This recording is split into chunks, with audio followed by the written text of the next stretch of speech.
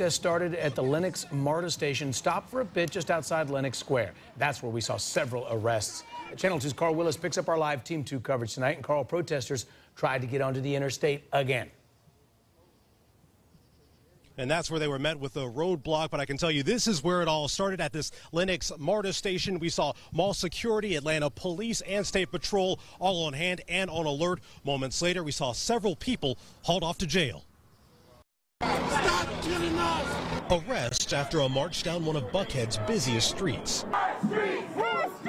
Demonstrators speaking out against police shootings protested outside of Lenox Square.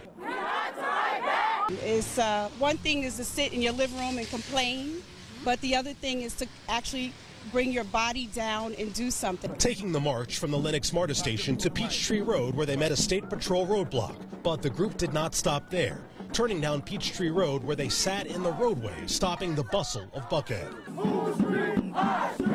Organizers and protesters say there's a reason that they chose Lenox Road. And we know that they care a lot about this side of town.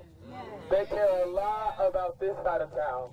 So that means we're prepared to deal with some intensity.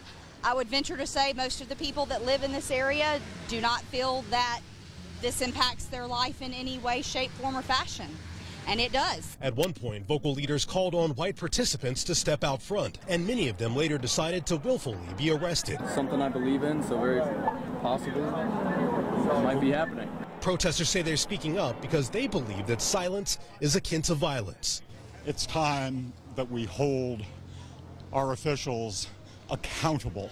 Not all cops are bad. Not all whites are racist. Not all blacks are thugs. We bleed the same blood.